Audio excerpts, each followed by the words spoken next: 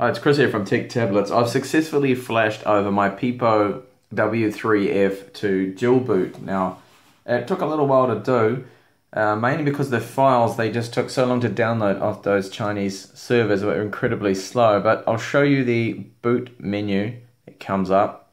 It's very similar to the TechClass system. In fact, it is the same kind of system they're using. So we get that dual boot menu here. We've got the same kind of selecting screen that you see on the TechClass one, so you can disable that menu or not. And I'll just go into Android now, so select Android, and it's got a little tiny button there that says sure, which is interesting, instead of saying start or something, which I think it should be saying. The Android ROM, as you'll see now, boots straight into English. For me, it was all in English, and it's a really nice ROM. It's 100% stock pretty much. There is no bloatware whatsoever. So you can see it's changing over now from Windows and finally now booting into Android. Now the mouse, the trackpad works, the keyboard works. What I found out that doesn't work is the shift key. So if you want all the upper row here using the shift key, it doesn't seem to work, or at least I can't seem to figure out how to configure that with the keyboard. So this is the Android ROM here. And you can see here that it's kind of pretty much, yeah, well, it's really stock. Look at it. I mean, there's no bloatware whatsoever on there that you could consider bloat, that I would consider bloat. So, I mean, that's pretty good. You can see there. Sorry about all the reflections. This screen tends to be quite reflective. So, no bloat there whatsoever. Play Store's working. Just go into that, so there was no issues there. Didn't have to fix the build prop or try and move over the Google services, Play services, and any of that sort of thing. That's all working fine. The cameras, they work as well. Show you that.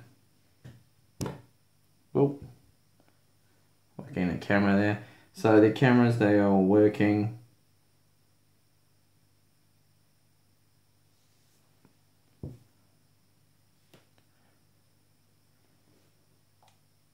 You can take photos and everything just fine. As I said, yeah, Play Store works, internet,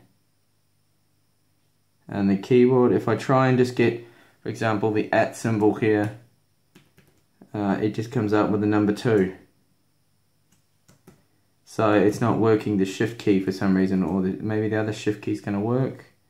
No. So that's just one little problem that I have discovered, that it's not working for some reason. So in the function key, well, it just seems that doesn't seem to want to work in Android, so that's something to think about. Maybe there will be an update for that. There is an over-the-air update system for the ROM. That's working fine. It's a little slow because the website's quite heavy on images. So if I go back into the home screen, or the settings here, sorry, and I'll just show you that there is a update system that they do have, but it says there's no updates. So you have system updates and system update is 2. It says the system's up to date, so that seems like the Google one, and then you've got the wireless update here, the ROM version, and I've checked that, and it comes back saying that there's no updates. So there is no updates for that. You can see the mouse cursor on the screen there, so that is working, and it's Android 4.4.4. hopefully you can see that. Let's come up there, and the build of the kernel version, well, that's January the 30th, so it's a little bit old. And it does say here, where is it? Not from the swipe down menu like the cube system.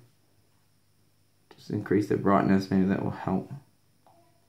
That's better. So if I hold down the power button, it will now come up to like a power off, reboot, and then this says boot to Windows, but it doesn't seem to boot directly straight into Windows. It just goes to that boot menu again. I'll show you that now.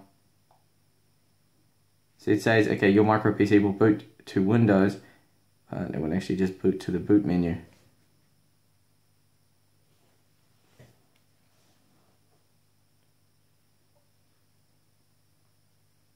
Instructions for flashing this to dual boot, I will have up on techtablets.com. There's just a couple of, a small little hiccup along the way, flashing the BIOS and then flashing the Android images over, which I'll just later show you. This is going to boot into Windows now. So it didn't go directly into Windows, it just went to that boot menu.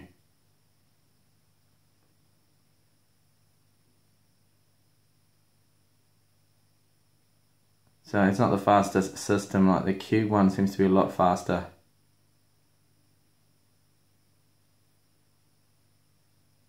And there's also another issue here that it seems that the Windows 8.1 Bing version is not activated or not activating.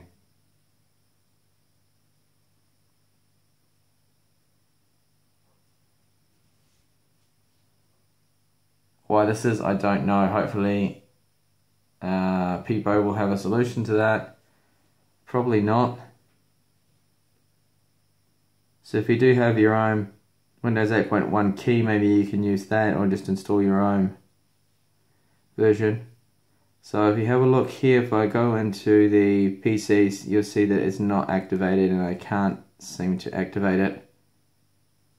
So that's right here, Windows is not activated. And activate Windows. See, it's just telling me that yeah, basically the key's not working. One thing I didn't show you was free storage. In Android you get just under 5 GB, and in Windows you get 12.6.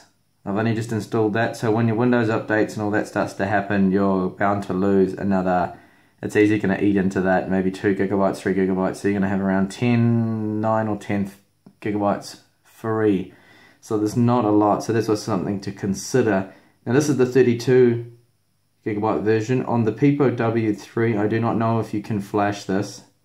It's something that will be needed to look into, because you'll need to probably edit the partition tables for that. And I did the flashing. They say to make 3 USB drives. Which I did at the beginning, so I got some sticks, USB memory sticks here set up for that. But what I'll just do is I'll show you the BIOS and just a couple of little tips here, that when I was flashing things, it's much easier to rename the BIOS. Because you'll see the BIOS file is just incredibly long-winded, and I just renamed it to BIOS when I flashed it. But there will be a guide up on Tech Tablets, and I'll include a link in the video description here of that. So when you're going to flash it, most of the work is all going to be done through the EFI shell.